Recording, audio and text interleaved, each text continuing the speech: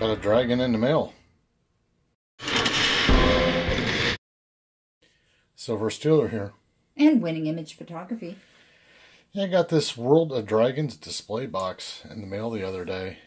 I had called Provident Metals about half a year ago or so, asking them if they were making a box, and she was like, if it's anything like the prototype, it's going to be awesome. So they didn't have one that day. They didn't know when one was going to be out, so I didn't think any more about it. And then I think I saw, Instagram Lake House Beach posted something about this display box coming out. I looked at Provident Metals. They didn't have any in stock.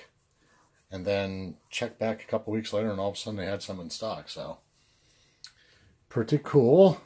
I don't know if anyone else has been keeping up in the World of Dragons, but we have. And there's the first four.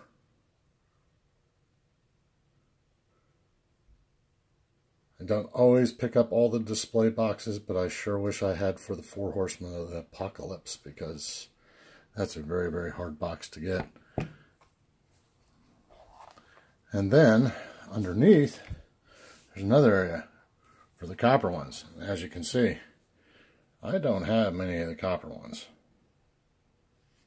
So now, it's going to make me have to get the copper ones.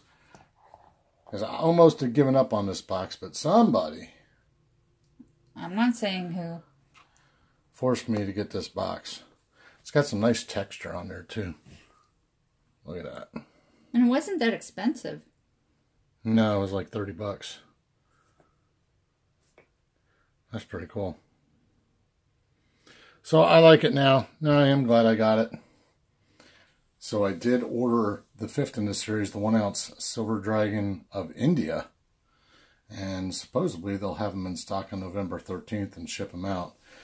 I had an email from them that said they were going to be released on November 1st, but then I got another email saying, sorry about the confusion, blah, blah, blah.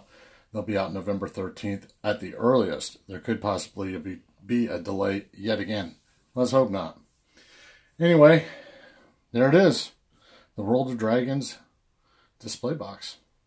Remember to like, subscribe, and all those other good things. We'll see you on the next video.